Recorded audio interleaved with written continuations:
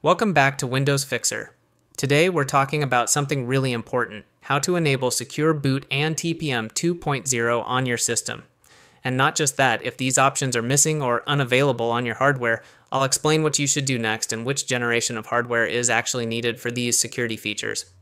Before we start the actual setup, let's first talk about how to enter the BIOS, because some people might get confused.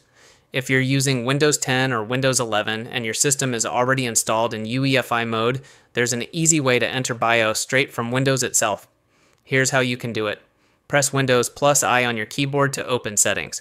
Then go to Windows Update. Inside Windows Update, click on Advanced Options. Scroll down and find Recovery and click on it.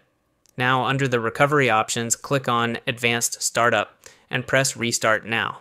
Your PC will reboot into a blue screen menu. From there, select Troubleshoot, then Advanced Options, and finally UEFI Firmware Settings. Click Restart, and your system will boot straight into the BIOS. But, very important, if your Windows was installed in Legacy or BIOS mode, switching it to UEFI directly from BIOS settings will break your Windows installation. It won't boot because UEFI mode requires your disk to be formatted as GPT, while Legacy uses MBR. So before changing anything, first confirm if your PC actually supports UEFI. If it does, I'll leave a link to a video tutorial in the description that shows you how to safely convert MBR to GPT without losing your Windows installation. Make sure to watch and follow that guide first. After converting successfully, you can safely enable UEFI mode without any issues. Alright, now that you're inside the BIOS, let's move forward. I'm using a Ryzen 5 3600 processor with a B450M Pro VDH Max motherboard. Keep in mind, your motherboard might have a slightly different BIOS layout, so don't worry if things look a little different for you.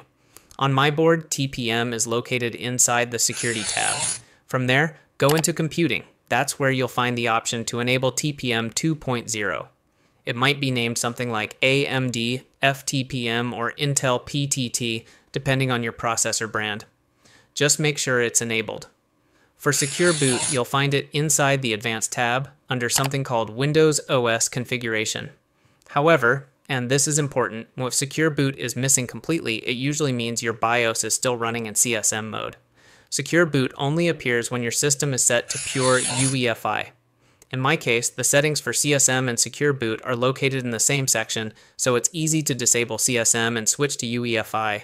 But on your motherboard, CSM might be hidden somewhere else, sometimes under boot settings or even a separate compatibility support section. If you find CSM, disable it or switch to UEFI boot mode manually. After that, Secure Boot will automatically show up and you can enable it properly. If you don't find TPM 2.0 or Secure Boot, even after switching everything, that means your hardware might simply be too old. In that case, the best thing to do is stick with Windows 10. It's still getting support, it's stable, and you won't have to worry about missing features or breaking anything. Just for reference, if you're using an Intel system, you'll need at least an 8th gen processor or newer to properly support Secure Boot and TPM 2.0. If you're on AMD, you'll need a Ryzen 2000 series or newer. Anything older than that might technically run Windows 11 with tricks, but it's not going to be reliable for daily use. However, if you still really want to install Windows 11 even on unsupported hardware, I've made a separate guide for that too. You can click on the I button at the top of this video or check the link in the description to watch it.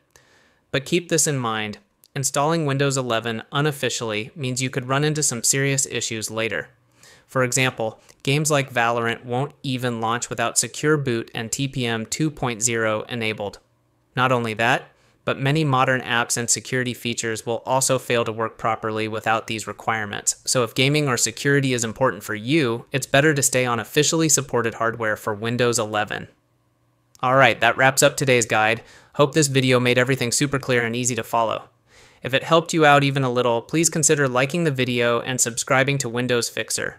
It really helps me keep making more simple tutorials like this for you. This is Windows Fixer, and I'll catch you in the next one. Happy troubleshooting and take care.